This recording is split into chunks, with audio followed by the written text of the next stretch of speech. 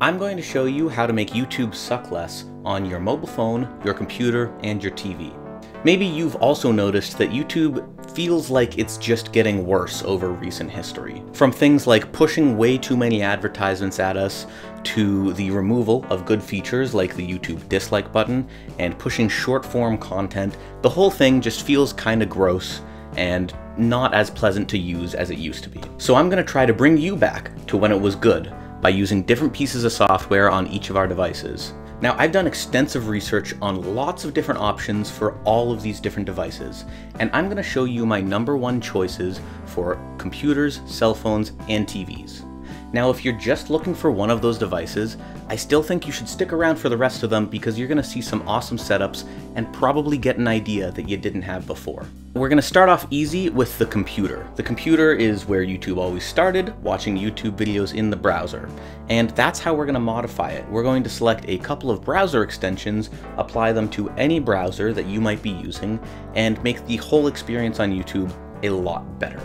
Now, if you've never installed a browser extension, don't worry, I'm going to walk you through this. It's a lot easier than you might be thinking. So we're going to be using 4 browser extensions, and you can use these on most any browser that you're probably using. We're going to be downloading YouTube Enhancer, Remove Shorts, Return Dislike, and uBlock Origin. Now, I'm only going to show you how to install one of these, and then you can follow that same process for the other 4 that are in the description below. So we're going to install 4 browser extensions, each of which is going to improve a unique aspect of YouTube. The first one that we're going to install is uBlock Origin. This is going to block all of the ads all across YouTube, and it's going to have the added benefit of blocking all of the ads across all other websites on the internet. The next is Improve YouTube. This is going to add a huge amount of functionality back into YouTube, from simple things like adding in themes, all the way to reorganizing the entire layout of the player, as well as allowing you to speed up beyond ×2 speeds. The next is Shorts Blocker. Now, this might just be me, but I find that YouTube Shorts don't add a lot of value to my life and do take up a huge amount of my time. In addition to that, I don't think they look very good on the browser, and I'd rather just not see them. So this extension fully removes YouTube Shorts from the YouTube website. They're not showing up in search results, they're not on your navigation bar, and they're not on your home screen. The last is one of my favorites, Return YouTube Dislike. That brings the YouTube dislike button back so you can see just how good a video is before you invest your time watching it. I find this one so crucial for watching things like tutorials. If the tutorial doesn't pay off what it says it's going to, then I know immediately. Now, how do we get this installed? Well, open up a new Chrome tab. You're going to search extensions. The first result on Google should be the Chrome Web Store. So you're going to go up to the search bar on the top right-hand side and type in the extension that you're looking for. Then on this page, you can click the button that says Add to Chrome or Add to whatever browser you're using. Click Add Extension. And there you go. It's been added to your browser. You can now repeat this process for all of the other extensions, or just click the links that I have down in the description to add them on quickly.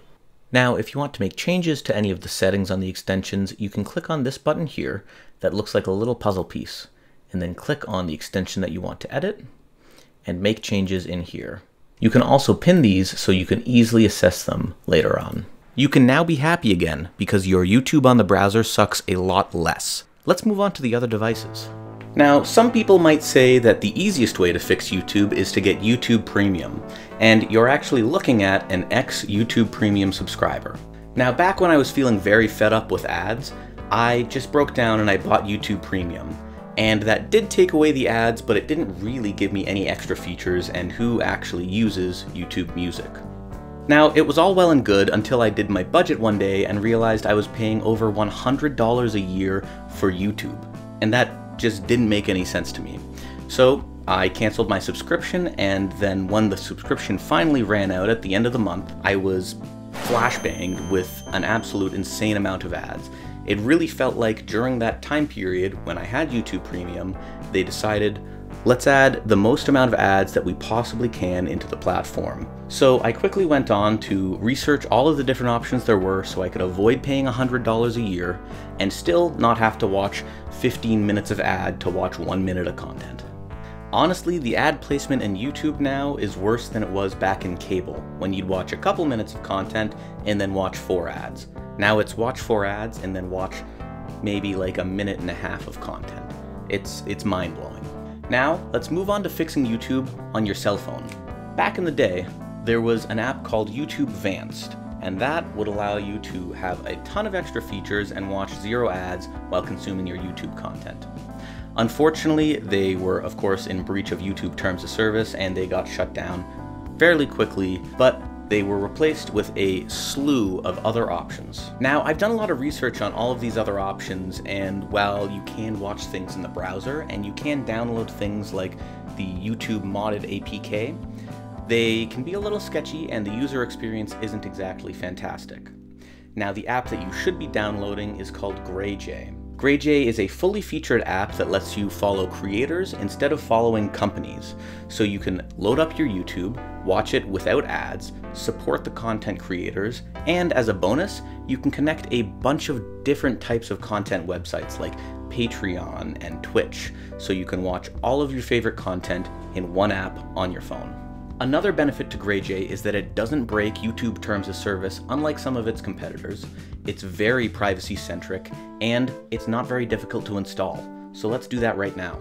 I'm going to show you the installation of GrayJ on my old Pixel 2 phone.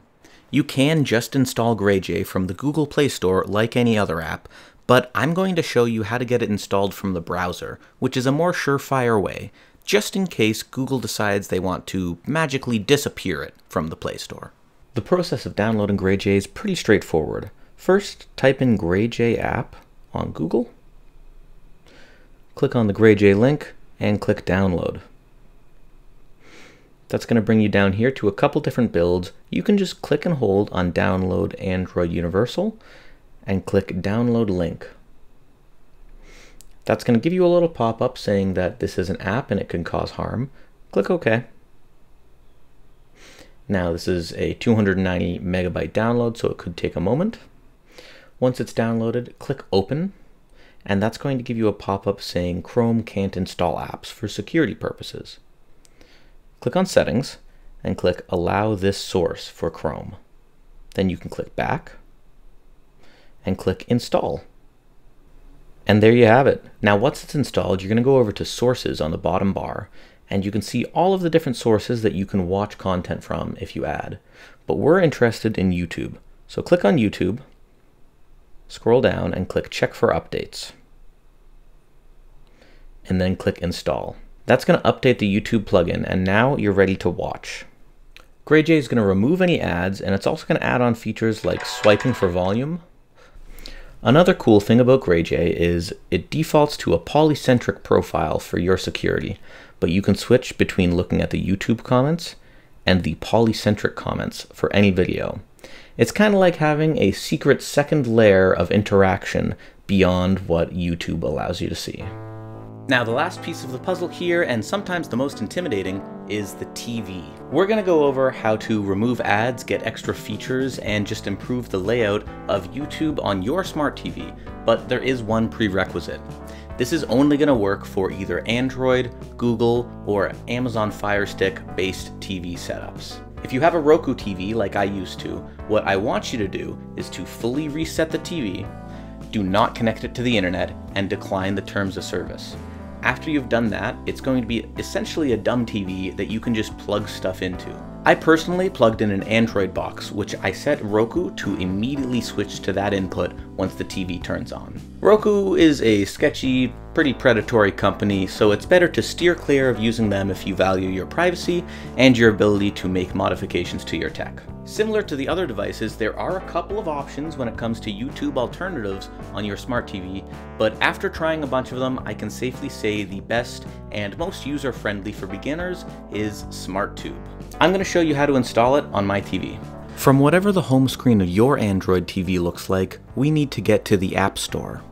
I'm going to open up the Google Play Store and then go up to the search bar at the top. We first need an app that allows us to download things from the internet. My suggestion is one called Downloader by AFTV News. You can just search Downloader and that should bring it right up. Download the app and install it. And then, when you're done, open it up. This page has a search bar, which you can enter a URL into, and then whatever file is at that URL, Downloader will download it for you. Now this right here is the most annoying part about setting up SmartTube. It's manually typing in the URL. I'm going to leave it in the description for you, but essentially it's kutt.it/stn_stable.